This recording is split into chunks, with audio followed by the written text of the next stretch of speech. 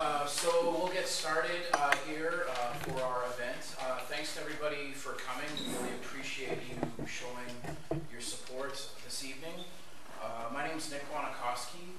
I am the chair of this event because they asked me to do it and I agreed. So I guess that's the qualifications for chairing. I'm president of PFUUPE Local 3761, which is the staff for the Saskatchewan Union of Nurses, where I work as an employment relations officer, which is a very long title for a union rep. First off, I just wanted to address the fact that Tahir Seema, who was supposed to and scheduled to be here with us this evening, couldn't attend due to visa difficulties. Normally we would probably just not mention that he couldn't come, but he provided a written statement to us. And so what I'm going to do is just read his bio and then the statement that he provided to the organizers of the national tour. I'm going to say some things after the talk's over too, so don't rush off because you'll miss those important and insightful comments. And that would be, just really, heart-wrenching for all of us, I think.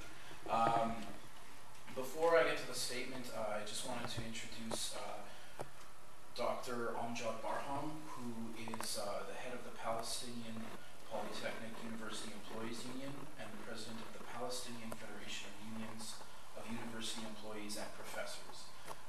It's difficult to say which unions and the federations they belong to without reading them right off of the documents you have because they're also very long. And that's a fact in Canada as it is in Palestine, which is good to see. The Federation represents unions at all Palestinian universities in the West Bank and Gaza. Dr. Barham is a professor in applied mathematics, and PFUUPE is a member of the Palestinian Union Coalition for Boycott, Divestment and Sanctions. And the acronym for that is PTUCBDS, which you can Google when you get back to your homes. And that includes almost the entirety of the blocks composing the Palestinian trade union movement and is based on the Palestinian Civil Society call for boycott, divestment, and sanctions that was made in 2005. And so thank you for coming. We very much appreciate that. And tonight, the translator that we will have to my left, who was very nice to agree to translate for the event both this afternoon and this evening, is Mahmoud. So, I think he's not going to need me that much. Well, now we will need you too much. Not save you now.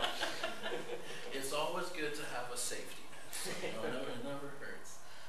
And Tahir Seema, who was to be here and whose statement I'm going to read, is the national spokesperson for the South African Municipal Workers Union. And that was founded in 1987. And with a membership of 122,000 people, it is one of the largest public sector unions in South Africa.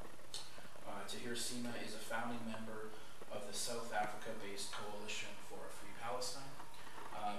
So if everybody's okay with it, and I guess even if you're not, I'm going to read the statement that was sent to us by Tahir. So let us begin. So it's entitled, Message from the Coalition for a Free Palestine and the South African Municipal Workers Union to our Canadian comrades campaigning for a free Palestine.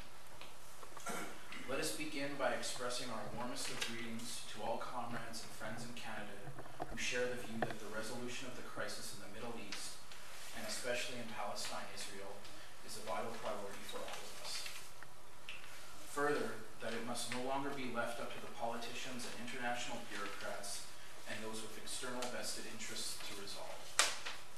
Despite the difficulties inherent in doing so, we share with you a belief that providing opportunities for our members and the public at large to examine and discuss the issues without prejudice is a crucial task, and made especially important by the fact that there exists a dominant media who represents interests that are not committed to a just and peaceful solution.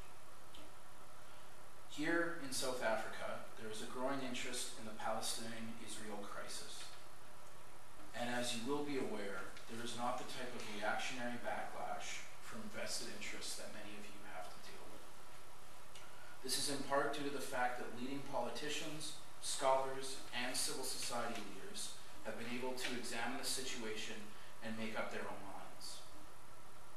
Many South Africans, after seeing for themselves the challenges faced by the Palestinian community and the way that the Israeli state and its defenders behave, are abundantly clear that apartheid did not end when elections took place in South Africa. The fact that so many South Africans are able to relate to the shocking conditions that the Palestinian community has to endure, and especially in terms in the levels and form of discrimination. That is why we in South Africa do not have any doubt that what currently exists in Palestine, Israel, is rightly called apartheid, and this is not a label that we would apply lightly given its devastating impact. Permit us to say that we believe that the Boycott, Divestment, Sanctions campaign provides one of the most tangible means to fuse together a new democratic response to Israeli apartheid. For this reason, we are trying to ensure that all municipalities declare themselves apartheid Israel-free zones and take the opportunity to provide education for the public in general about why the Free Palestinian campaign must be supported. We appreciate that supporting the BDS campaign will be more difficult to extend in a hostile environment, but we are certain that it provides a concrete way forward.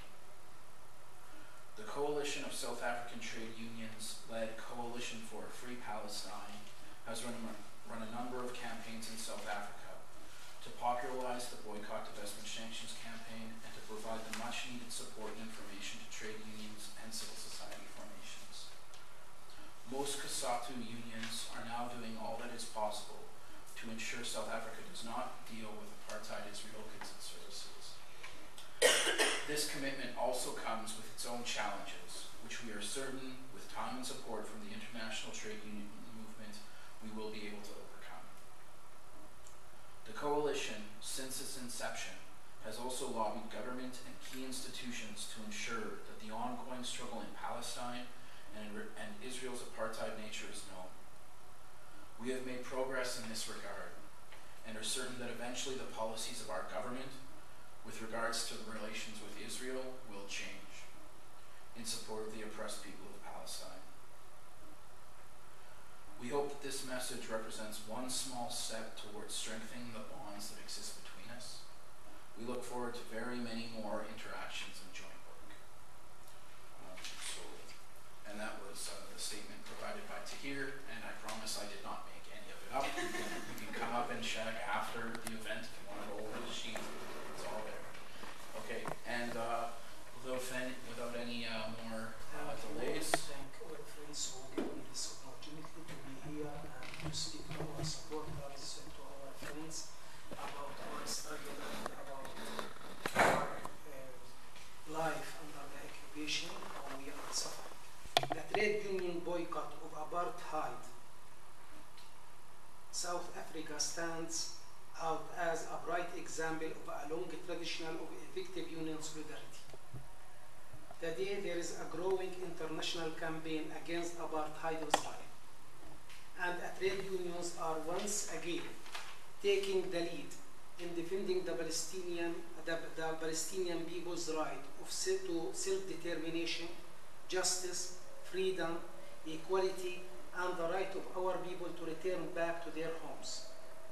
Since your courageous resolution, which have been taken by your union, many more unions have passed the BDS, the Palestinian Coalition for Boycotting Israel. The South African Municipal Workers Union promoted the Israeli apartheid-free zone to ensure that the municipalities have no commercial, academic, cultural, sporting, or other connection at all with the Israeli regime. Similar campaigns by the trade union activities have struck across the world, including in Ireland and Australia. Dock workers have been especially proactive in their supporting